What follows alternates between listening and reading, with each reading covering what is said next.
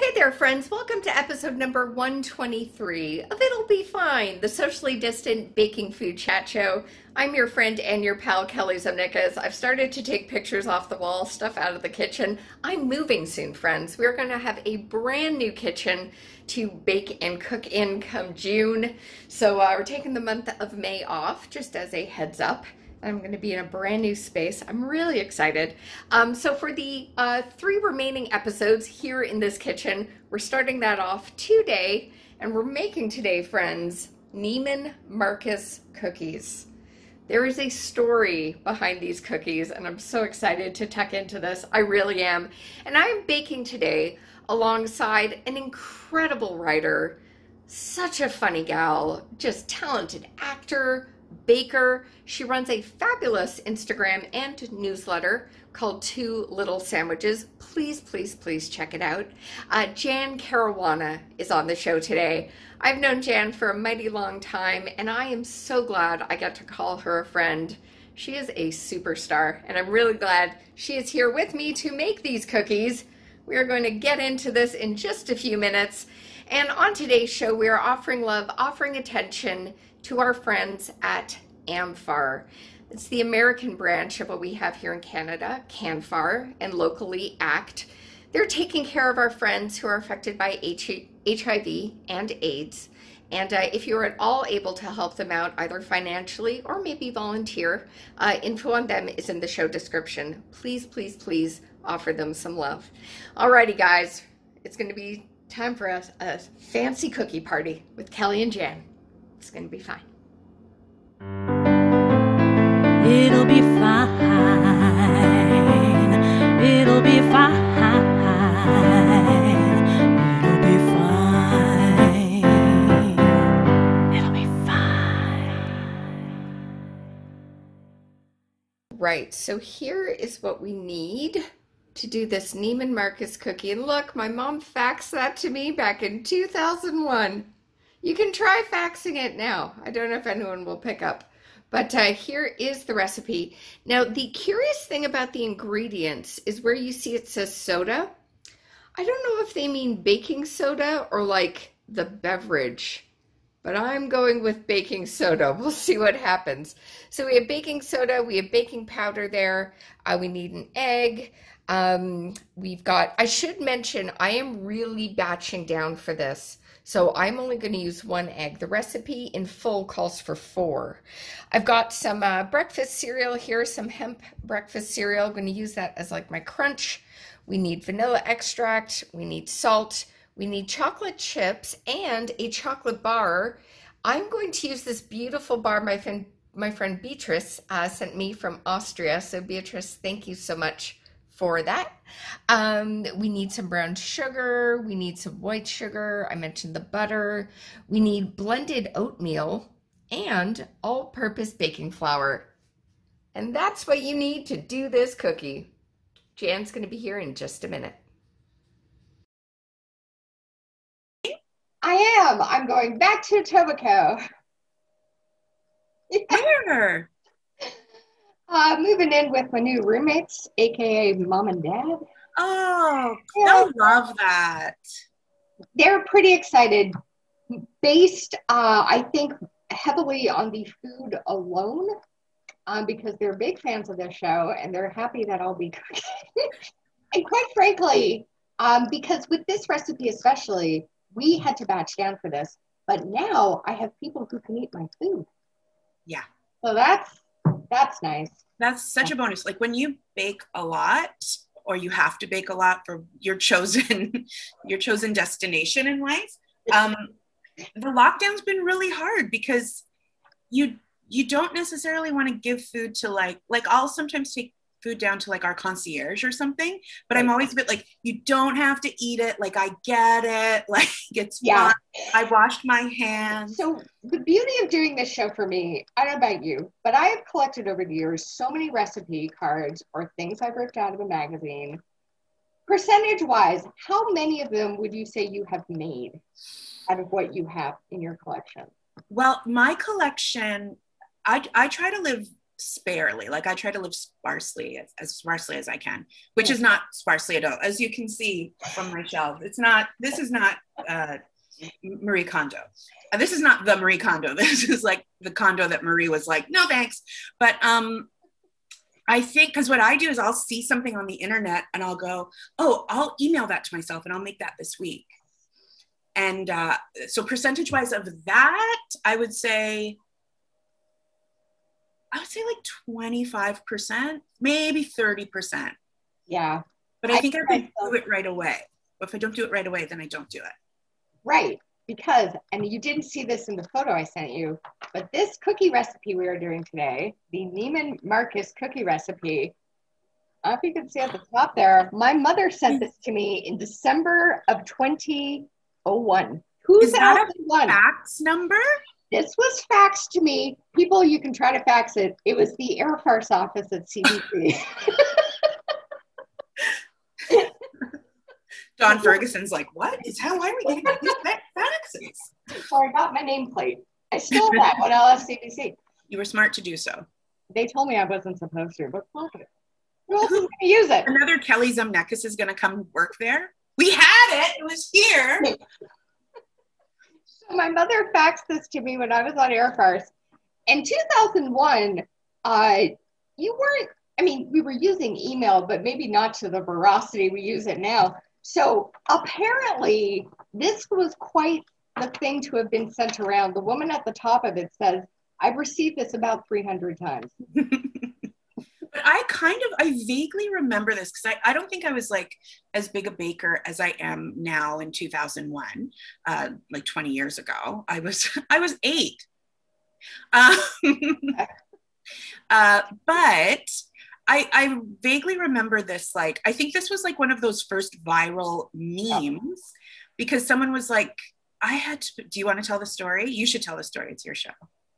Well, sure. I will, we can do it together. We'll do it in tandem. I'll start this off. So a mother and daughter went to this fancy department store called Neiman-Marcus, which I'm assuming still around, but I quite frankly. Yeah, I don't know. I feel like it's like a New York City type. We're having lunch at Neiman's. Exactly. Yeah. With a fancy hat. Yeah, sure. And they had a small dessert. It says here, we decided to, they were in Dallas. So I guess they're all over the place. Probably in fancy hats. But so they decided to have a small dessert, and we decided to try the Neiman-Marcus cookie, in quotes.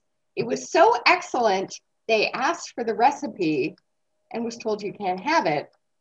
So she said, can I buy the recipe? And the waitress said, sure. Do you know the rest of the story, Jen? I do. Go ahead. So then the woman from Dallas was presented with her bill, and it said something like, correct me if I'm wrong, but it was like Neiman-Marcus cookie recipe, $250. And the lady, because they were in Texas, was like, excuse me, y'all, excuse me. This must be a mistake because we just had this cookie. This can't be a $250 cookie. And the waitress was like, the server was like, yeah, it is. And then she teased out her beehive and said, well, if I'm paying $250 for this cookie, everybody's getting this recipe. And she blasted it. And she did. I got it in Toronto in December of 2001. Lady, I tip my hat to you. And it makes like 110 cookies or something. I know. And so even to half that, you're like, oh, I'm getting 55 cookies out of this bad boy. Welcome to the pandemic. So everyone, if you live in Jan's building, you love cookies at your door. Yeah, if you're in the Broadview Danforth area. I'll be handing them out at Davisville Station. This recipe does a lot of cookies. So I went down, like, I think I did a third of this. Oh, wow, you were smart. I got out the kitchen scale and went to town. Now, my question, and maybe a stupid question, it says 2 teaspoons of soda. Does she mean baking soda or the beverage? I used baking soda. So did I. Okay. Yeah. Because the thing about this recipe is it doesn't look that different from any other cookie recipe. Yeah. The only major difference is they say grate a Hershey bar. Now I halved the recipe. Yeah. I did not halve the Hershey bar. I used the whole Hershey bar. That's a good call. I am not going with a Hershey bar. My friend Beatrice in Austria sent me this for Christmas, and I'll be using a part of this for grating, which I'll do. But if you've got a Hershey bar, I did use Hershey Kisses, like little chocolate chip things for it, so there'll be some Hershey in it. Are you doing nuts for this one? Well, I sent my dear boyfriend to the store. He went to the store. I didn't send him, but he went to the store. I said, could you pick me up a Hershey bar and milk chocolate? And he came back with this, which looks delicious, almonds. So all I did was I grated this down, and I omitted the nuts because I was like, we'll get a little nut in there. Yeah, that's fair. I ended up going with Farm Boy, which is a chain here in, I don't know if they're all over Ontario, but they're in Toronto. They're freaking awesome. I love Farm Boy. This has some pecans and some hemp seeds and some pumpkin in it. So, did you pick out the pecans, or were you just like, did you just go for it? Gave it. It's good. I think pecans in this cookie would be amazing, and I think the like nuts and seed situation that you have going on is going to be delicious. I think it should work out all right. So this recipe is not. I mean, there's a lot of bowls here. The bowl count on this mise en place is pretty high. Yeah. This is a sturdy amount of bowls here. But the recipe itself is not complicated whatsoever. If you've not already done so, Jan, turn your oven on to 375. That is step number one. It's basically a cookie recipe. If you're out there watching, you've made cookies before. This is not an intimidating recipe. It's no different than any other cookie recipe I've made. I know. Was it worth $2.50? We'll see. We'll see. I've been to a Neiman-Marcus in my day. Never had this cookie. So. You know what I did do? Have you ever been to a DoubleTree? I think it's a DoubleTree or a Hilton or something, and they greet you, a hotel, and they greet you with warm cookies. Yes, I did make those ones. I think everywhere we go, we should be greeted with a warm cookie. Yeah, even just the bus. Getting on the bus, and the bus driver's like, here you go. I have a cup of butter here. Excellent. I got that too. Now this just says butter. I went with unsalted. Yeah, I actually started baking with salted butter when I couldn't find unsalted butter on sale, like around Christmas.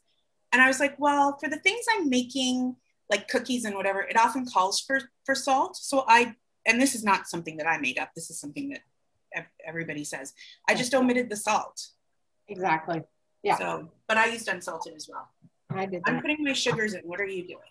So I've got my sugars and my butter in. I'm going to stick this in my little KitchenAid and give it a mix. There were a bunch of Toronto comics who did this thing on Twitch in the summer of 2019.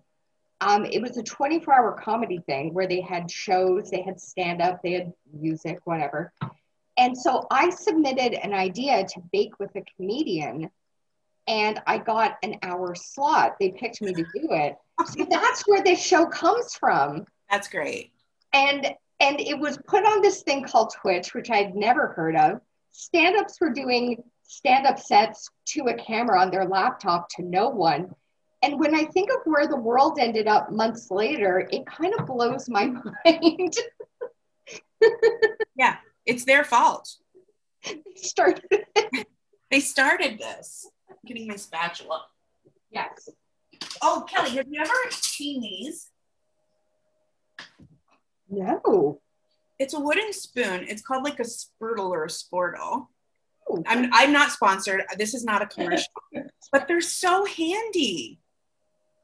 A spurtle. It sounds like something like the Swedish chef would say. Yeah, like spurtle. But you can use them to like scoop. You can use them to stir. Like I have like 2 or 3, and they're just like, they're so handy. Anyway, that's great.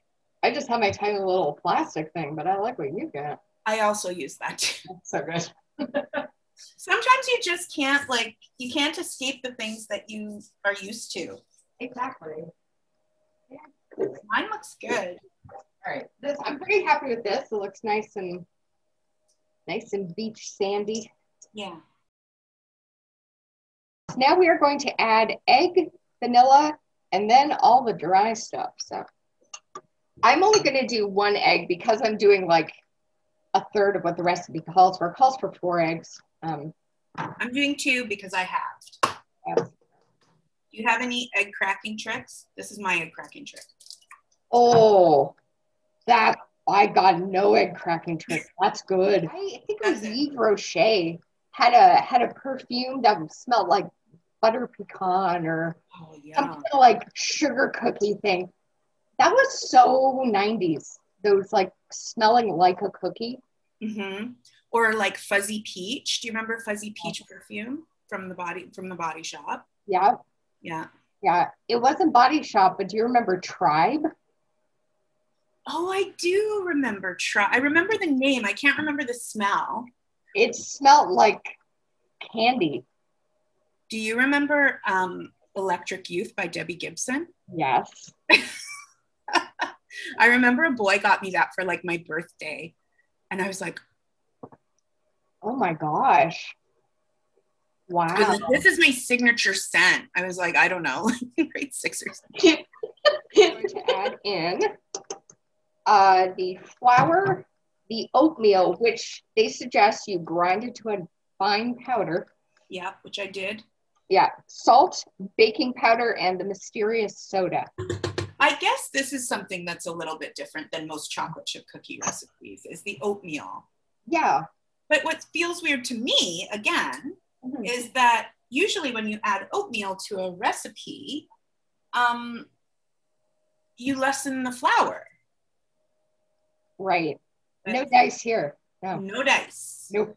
So I put all mine in here, all my flour and stuff. And the bake time on this isn't too bad either. It's about 10 minutes. Like, it's a rainy day here in Toronto. It's kind of a perfect day for a fancy cookie. Is that a David Bowie mug? That, you're not the only person to ask that. No. So my brother owns a coffee company, Cheryl Coffee. Ta-da! This is their logo. It's really cool. It's super cool and very Bowie-esque. It is Bowie-esque, absolutely. But yeah. I'm drinking a coffee right now. It's got a great name from that wonderful accident that happened with the lawyer and the cat filter. It's called I'm Not a Cat. Does that brother live here? Is that a Toronto-based company? Yeah, they're in Mimico. They deliver all across Canada. They're not in the States yet, but they hopped on everyone's need for coffee and not being able to venture out to a coffee shop and started this great subscription service. So smart. Yeah, good on them. I love it when people are like, let's just pivot. We're just pivoting. Exactly. Yeah. So with your chocolate chips, because this is another thing that they don't say, did you use milk or did you use dark? I went with milk chocolate. Because again, you're right. You're just free flowing here. Yeah, you're free balling. Free balling. All right. Put in I'm going to give this a little razzle for me. Balls. Yay. Yay. All right. Fun. What's your method of preference in the ball department? What do you like in a ball, Kelly? I just go dirty when I hear balls. I just do. I really do. It's fine. I'm gonna try to make my balls not too big. I'm gonna try to be modest about my ball size. I'm gonna just do like a little hand rolling like that. I'm gonna use this cookie scoop. Nice. Some people call it an ice cream scoop. I don't think I've ever used it for ice cream. I've got a slightly larger ice cream scoop that would make a much too big of a cookie. So I'm just gonna free. Yeah, you know what? Looking at these, they're gonna be too big. Hey, I like a girthy ball. We're ladies who deserve big balls. That's right. Right? Listen, if you're out there and you're watching this and you're ashamed because you want a girthy ball, Don't be ashamed. Don't be ashamed. No. Wonder, because sometimes you make a famous recipe and you're like, this is trash. There's no way that this is the recipe. And I think when it's a famous recipe, either like it's been bastardized down the line, or the person who puts it out is like, well, you think this is in my cookbook, here's a little taste of the recipe. Right. I'm not saying that Big Cookbook is behind this. No, exactly. You've got a point though. And also, as this has gotten passed around, maybe someone could have had a bit of a laugh and just, I'll just fudge this, Yeah. But now that I've said all that, now that I've put my conspiracy theories out into the world, these actually look pretty good. Like the consistency of them is like this is what I've got going here. This is you're fast. Oh, hey, that's pretty all right. So, I don't know that I'll make, let's see, how many? I'm going to get a dozen here. I think I might just freeze the rest. I think that's what I'm going to do too. I did a cool 6. Oh, nice. Oh, lovely. Because I think they're going to spread. I think they're going to get really big. Yeah. Let's see. Maybe I'll do. But the nice thing about especially a chocolate chip cookie recipe is that, I don't know what you do, but sometimes I'll just like roll it into a log and just throw it in the freezer. Yeah, that's what I'm going to do. Yeah, like I don't even do balls. Like, yeah. We're going to log it. All right. So I'm going to do 11. A fun number. Do you squish yours? Do you think that they're going to go flat, or do you think they're going to stay bally? See, that's another thing this doesn't say. I'm going to say bally. I'm going to say bally. I think they're going to spread. Let's see what happens. All right. This is the cliffhanger of the episode. Da da da. Right. Okay. What happens? So this is to bake for 10 minutes, but every oven's different. So use that as a guideline. All righty. Okay. I'm nervous with anticipation. My friend gave me a peanut butter cookie, and she was like, these cookies are from, I don't know, like far away. And I'm sharing them with you. And I was like, oh my God, don't give me these cookies. Like, you had to travel to get them safely. You had to travel to get them. They're your favorite cookie. Like, it's a peanut butter cookie. I was like, don't share these, like, enjoy these. And she said, no, I'm giving you 2 because maybe you can go into the kitchen and see what's up. So now I've kind of made a little bit of a mission to like do better by these peanut butter cookies, by my regular peanut butter cookies. And I think like it's made me a little bit more courageous in the baking realm, which was great. So I think I've done round 1. They were okay. I think I'm going to do round 2 maybe next week. So if anybody needs a peanut butter cookie, there will be lots. Just hang out in Janet's apartment building. Yeah. DM me for the address. Oh my goodness. Can you imagine? That's too funny. I have a secret, just totally selfish secret wish that someone's going to come in and look at the apartment because they're showing it, and someone's going to be like, "Are you from that baking show?" That's my secret wish. But I believe that those things happen. oh, dude, I used to do some commentary stuff on TMZ Live on their web series, and when I worked at Bunner's Bake Shop, Kensington Market in Toronto, I had a customer look at me and said, "I know you. You're on TMZ." Yeah, you think like, oh, I'm just doing this, whatever, but like people watch. They do. Yeah, they do. I was on that show for 3 years. Really? Yeah, and they didn't pay me. I wasn't like an employee, even though I kept sending the story producer my resume. I'm like, can you guys put me on staff? But anytime I made Harvey Levin laugh, they would send me swag. That's how they paid me. So I have my, I don't know if I have it here handy. Oh, I do. Like I've got TMZ mugs. I have pens. I have shirts. The funniest part though, I was never allowed to use any of this when I did my segments because they didn't want people to think I would have been on the show before. Oh my God. Oh, I have 1 second left. Oh, these Okay. beautiful. I don't hate this. Oh, girl, these look good. These look good. Dude, look what I got. Wowie wawa. Whoa. Look what I got. What's yours look like? Oh. Oh. Do you want to know my Instagram hack? Ooh, yeah. For cookies? It's not mine, but you know how you see a cookie on Instagram and you're like, wowie wawa, that cookie. So Yeah. I'll show you the before. They look great. They're perfect little guys, no problem, no shame. Nope. But you want to like up that. You take a little handful of chippies, and while the cookie's still warm, oh girl, you just pop a couple in. You know, and then they kind of look. yeah. They look a bit more like, oh, like these look like they should be in a package of something. Yeah. So we'll let these cool for a little bit so we don't burn our mouths completely. Are you a milk drinker? I usually am, specifically oat beverage. I'm a girl who enjoys her oat beverage. But I don't have any, but I have my coffee.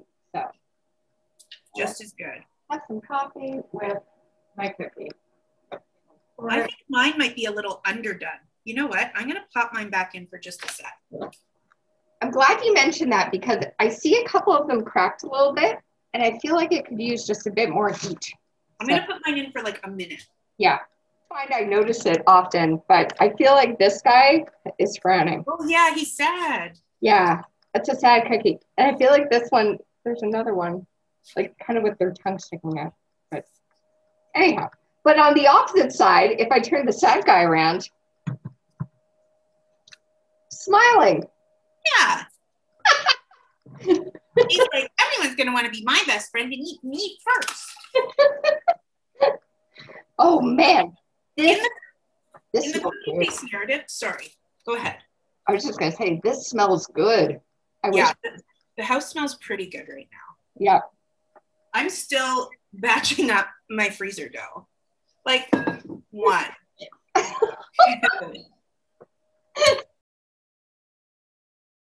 I'm not gonna dip. I'm just gonna do a full taste. Bon appetit. Cheers. Here. All right. Oh, dang.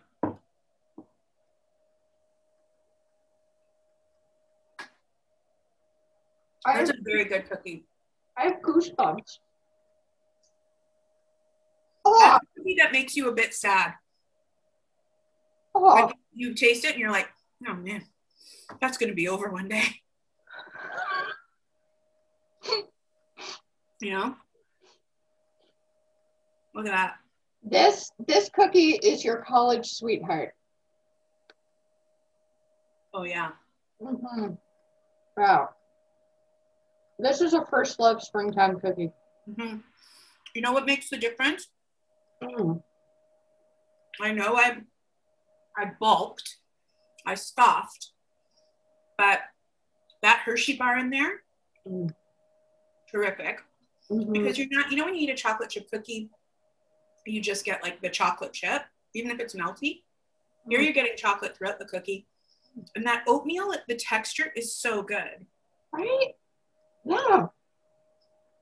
And for me, I got that added crunch of my pumpkin and hemp seed granola that I stuck in here. But you get that little bit of salt. Yeah. These beautiful melty chocolate chips. Like when you can get that in a cookie, no man, they're winning. That's a hot damn of a cookie right there. Ooh, this is. You gotta make it. Oh, yeah. I'll fax it to you.